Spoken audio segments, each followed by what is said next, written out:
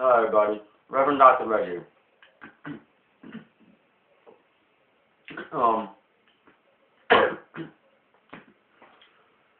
Thanks to a friend of mine, in a discussion we had online, I realized that I was going a little astray in my teachings.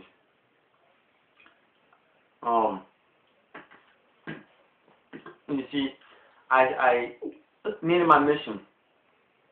Well, actually, God helped me with my mission, but it's my mission to teach the truth and gather the lost and to correct all the fallacies of mainstream religion as well as all the false religions out there. My whole life brought me to this point in time.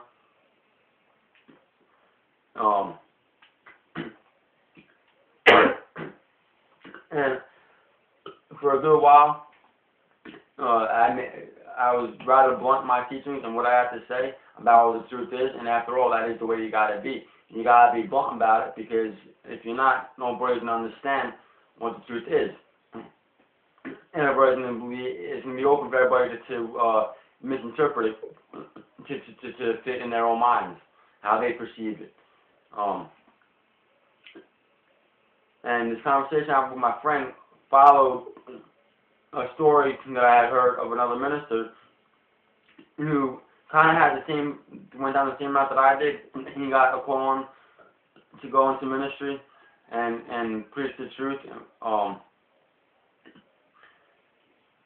And he had a certain vision and a certain way of acting out the mission and fulfilling his mission for God.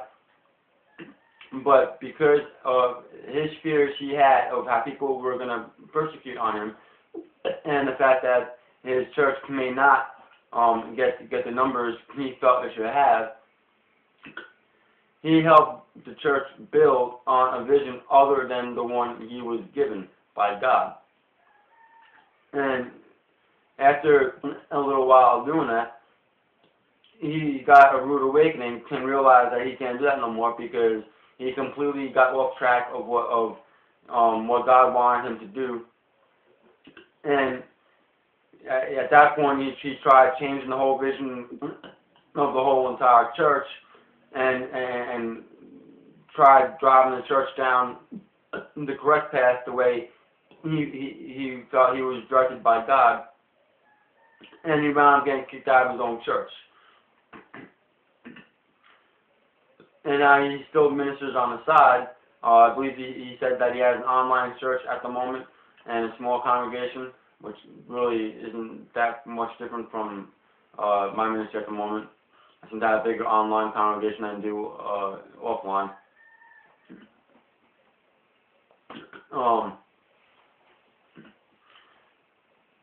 The only difference is he's been around for a while, now his reputation, and obviously, as people know, Spiritual Messiah Ministries is a rather new ministry. But between hearing his story of what happened to him, and now he's trying to correct himself, and immediately following that is when I had this conversation with my friend online, who kind of forced me to come to the realization that over the past couple of months I've been slipping off of the missions set before me by God. So here I am trying to get back on the right path, and I do thank my friend for helping me out with this and that story from that other minister to help me realize where I was going, and if I continued on that path, what would eventually wind up happening to this ministry.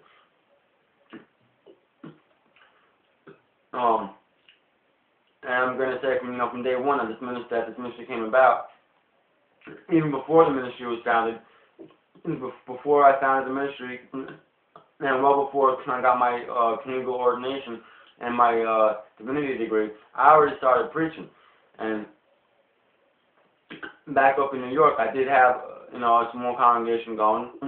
I actually had people come to where I worked not to purchase my items, but to stand off to the side and hear me preach. And then obviously I also had the masses that had to argue with everything I said and had all kinds of verbal attacks against me. And I'm going to say that happening now down here in Florida is probably what caused me to do what I started doing, as far as getting less blunt about the message and going off track a little bit. Now I was reviewing some old articles and sermons that I had done, and I have been getting, less and less and less blunt and forceful with the message. And I can't really say that stopped the attacks against me, because it really hasn't. Which I guess is a good thing in a way, because that just means that I have a bigger reach than what I had originally thought that I had, which is a good thing. Because the truth does need to get out there, and if people are hating on me and verbally attacking me, that means they have to have heard one of my sermons or read one of the articles up on the websites, which means that the seed is being planted. Now, if they're a child of God, they'll eventually come around and come into the light and accept Jesus Christ as their Savior. And if they're not, well, we all know what's going to happen with that. So anyways, try to get myself back on track and this ministry back on track, I'm going to try to get back into preaching. I'm going to try to get back into preaching the way I was preaching when I had first started this ministry almost a year ago. And the way I was preaching back up in New York before I had received my ordination. Whether or not it has the same effect that it has on you or anybody else, the same way that it did those up in New York, is debatable. But here again, if you have ears to hear and the eyes to see, you will hear God's message, you will hear the truth, and you will see that it is indeed the truth. So I'm going to ask all of you to please, when you watch these videos in this series, to please have an open mind. Understand that I do not want you to take anything I say and believe it to be the truth simply because I'm saying it. I want you to take everything I say and question it. Whether you question me and allow me to explain it more in detail to you, or you question it of others, or you punch in certain keywords of the particular topic into a search engine such as Google or Bing or whatever other search engines might be out there, and try to look up the information for yourself.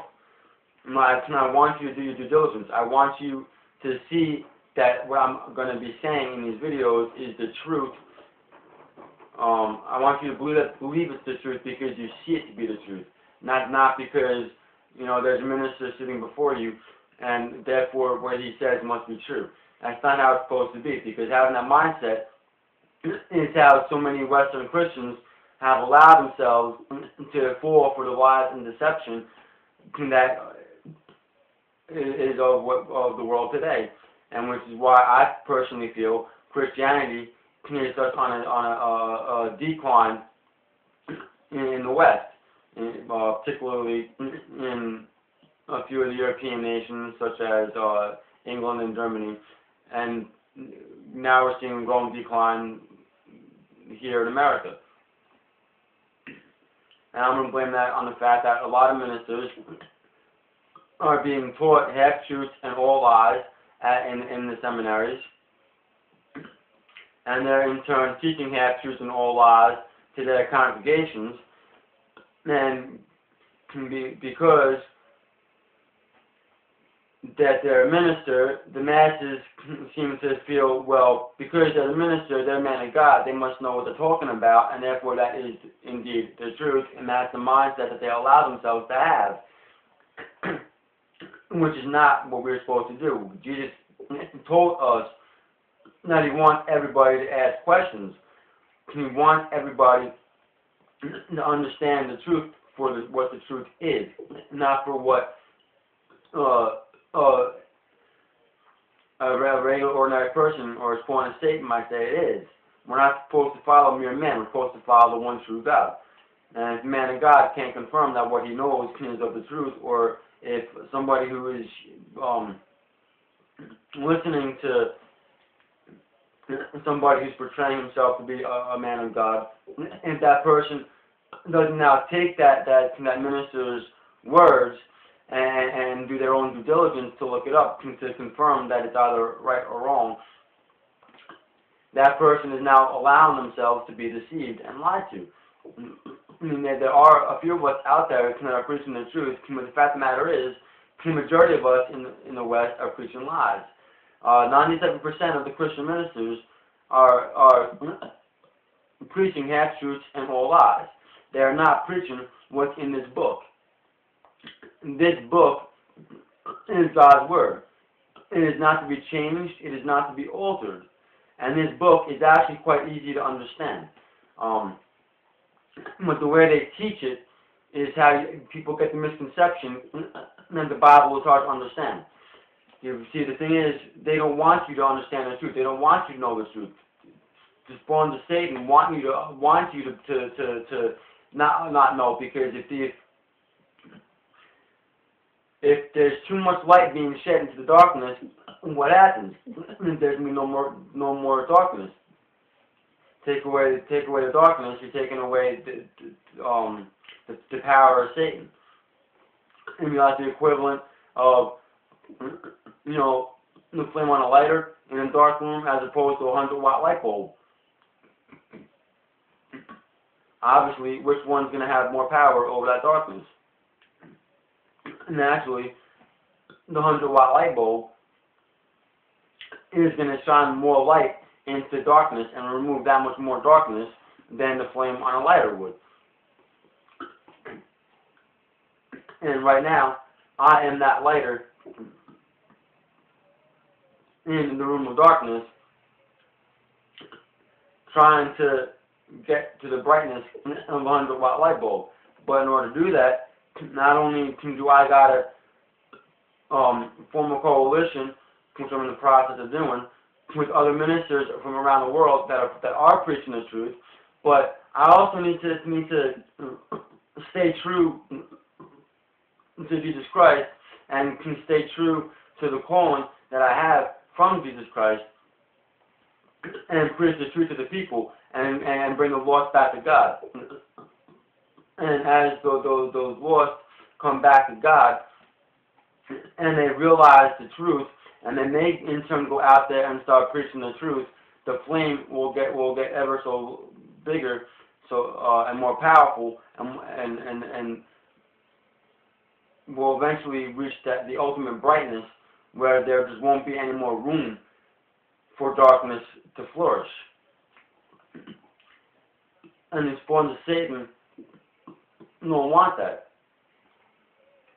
Satan himself doesn't want that, which is why any bearers of the truth and of the light are going to be attacked in the manner that many of us have been getting attacked.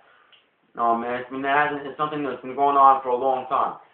If you read through the Bible, you can see that all the prophets were attacked all throughout history for preaching the truth. And there was a lot of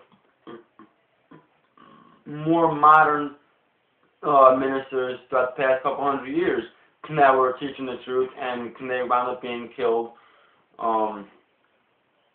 were heavily persecuted against, because of the fact that they're preaching the truth. And then you have other ministers they're preaching half-truths and all lies for 20, 30, 40 years in whatever particular church it might be that they're ministering in, before they finally realize what the truth is, and they now either leave the church altogether because they don't know how to handle the fact that they have been lying to the people for the past 30, 40 years, or they wind up getting excommunicated from their church that they've been ministering in because they try to now preach the truth, which is going to naturally go against the doctrine of that particular church. And the King James Version Bible is, a matter of fact, 90% word for word accurate to the original scriptures, which is why it is being taught the way it's being taught nowadays, trying to make everybody have this perception that the King James Bible is a hard Bible to understand, a hard Bible to read. So you got to go out there and buy one of these newer, more modern translations because they're an easier read. When, as a matter of fact, they are not.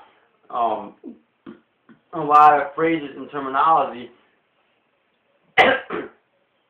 that we use to this day can be found right here in this Bible, in the King James Bible. Now, it was written in 1611. Alright, a lot of that terminology was translated originally in the 1500s as the Tyndale Bible. That was the 100% word-for-word translated Bible, the Tyndale Bible. And in 1611, it was reformatted by King James, and they were given all these commands in order to change different wordings, and his people didn't. And they refused.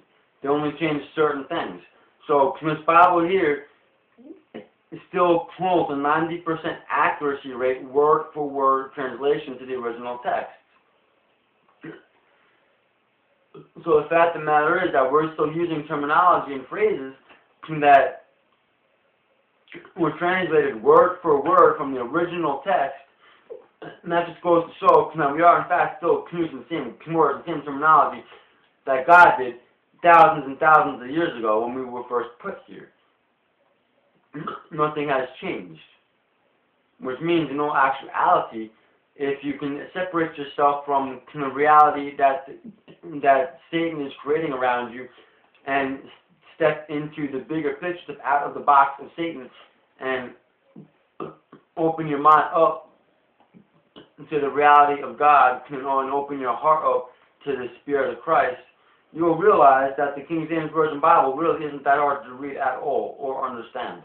And if you take a really close look at a lot of the modern translations, particularly the New International Version, which is a very popular version of the Bible, there's actually entire verses taken out, where literally we read, it'll show the book, chapter, and then it'll literally go verse 1 to verse 3, what happened to verse 2.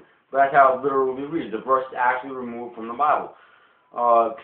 There's other translations where it literally changes the entire verse. And obviously by changing every word of the verse, changing the meaning of the verse. And then there's other translations that add verses to the Bible. Then there's the New King James Version, which is not authorized King James Bible. It's an imitation. It's not a true King James. With the New King James, which is not a true King James, as well as New International Version, as well as most of the modern translated Bibles, not only do they take out verses, add in verses, can reword verses of the Bible, they take the deity out of Jesus Christ, making him look like he's nothing more than a mere man, when he was, in fact, man as well as God. As it states in the true Bible, he is the Son of God. He is the Alpha and the Omega, the beginning and the end. He can't be the beginning and the end, the Alpha and the Omega, the Son of God, if you're being portrayed as only mere man. So the Jesus Christ of a lot of the newer Bibles is not the Jesus Christ of the true Bible, Therefore, the Jesus Christ of the newer translations is not the Jesus Christ of true Christianity, or what I should say, of the true faith of the true of true Judaism, or true of the true Israelites.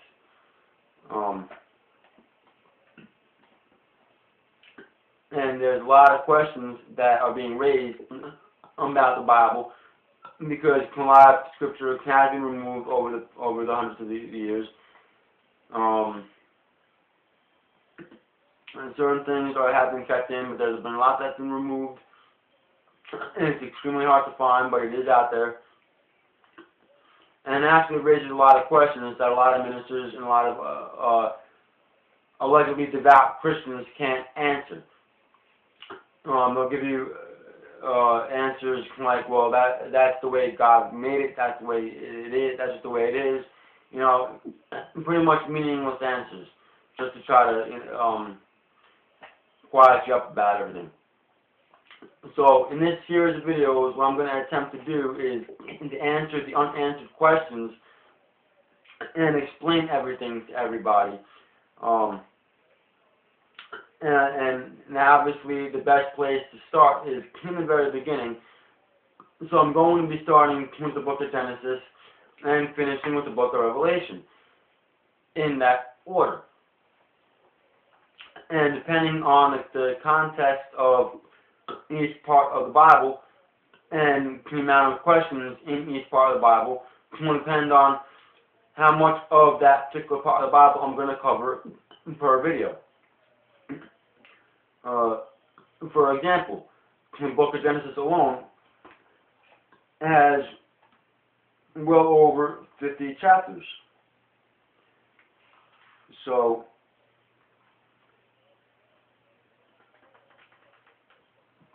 the fact that Genesis alone has 50 chapters,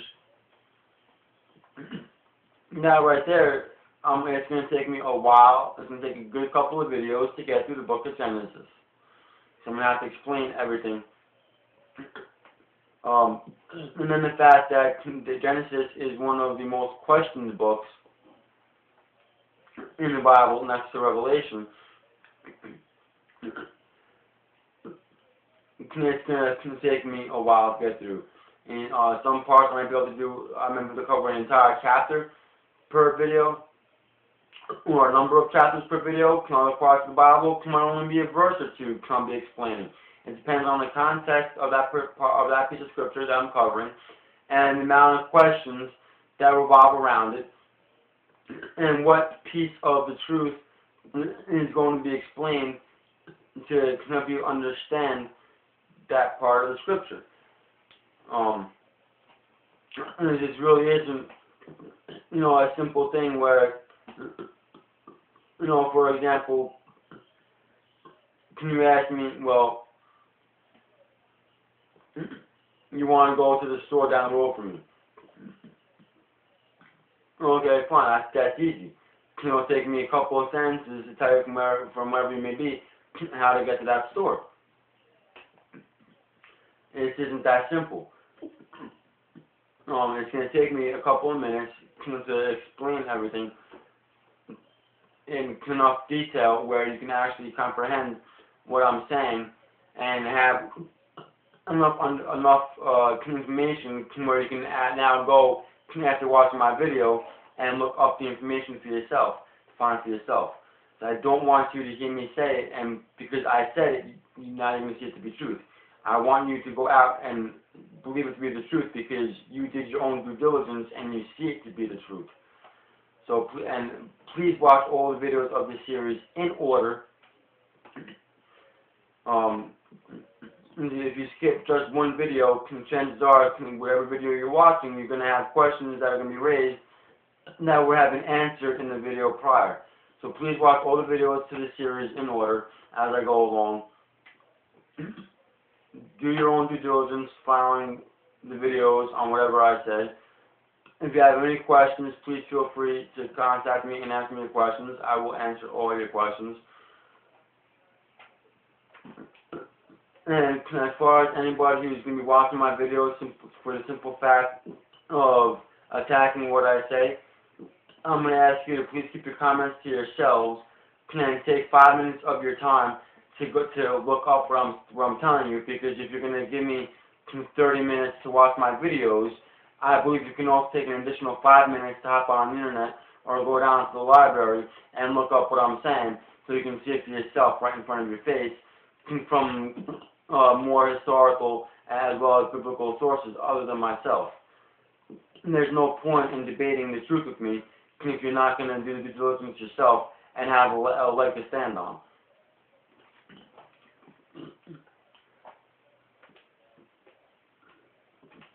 So that being said, I will see you in part 1 of Genesis Filled In. God bless.